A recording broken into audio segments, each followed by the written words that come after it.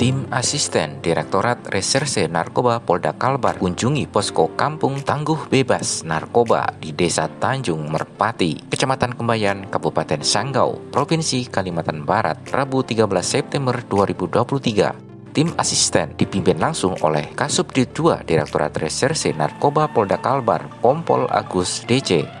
Kehadiran tim asistensi Direktorat Reserse Narkoba Polda Kalbar sekaligus menilai Kampung Tangguh Bebas Narkoba untuk penilaian tingkat Polda Kalbar yang nantinya dinilai hingga tingkat pusat.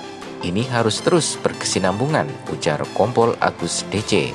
Hadir Kasat Narkoba Polres Sanggau AKP Doni Sembiring, Kapolsek Kembayan Ibtu Junalvi, Forkobincam Kembayan, tokoh adat, tokoh agama, tokoh pemuda, tokoh perempuan, perangkat desa Tanjung Merpati, dan tamu undangan resmi lainnya serta pengurus pemuda Pancasila Kecamatan Kembayan.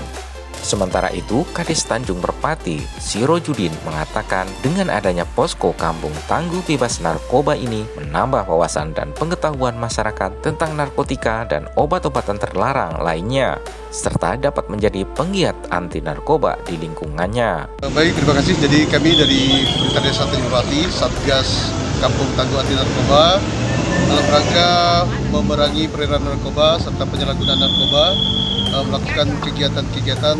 Yang pertama adalah kegiatan sosialisasi, kemudian juga kegiatan pembinaan dan pemberdayaan, terutama bagi saudara-saudara kita yang pernah atau yang sudah terjerumus dalam narkoba ini. Kita harapkan untuk dapat kembali bersama-sama kami.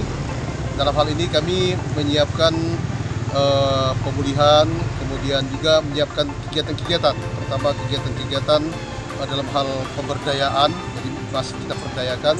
Seperti saat ini pemerintah Desa Tanjung Merpati menyiapkan pemberdayaan khusus untuk keramba apung.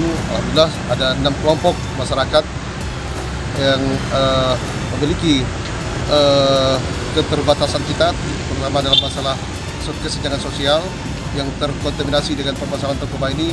Sudah kita berikan kegiatan-kegiatan seperti keramba apung dan kita pembiayaan. Dayak Pos melaporkan dari Sanggau, Kalimantan Barat. Kembali lagi kami ucapkan selamat sore kepada warga Desa Tanjung Merpati. Kami dari Satgas Kampung Tangguh Bebas Narkoba Desa Tanjung Merpati, Kecamatan Kembayan, Kabupaten Sanggau, bersama-sama mengajak Bapak, Ibu, dan seluruh masyarakat Desa Tanjung Merpati untuk menghindari dan memerangi peredaran narkoba di Desa Tanjung Merpati. Mari bersama-sama kita siapkan generasi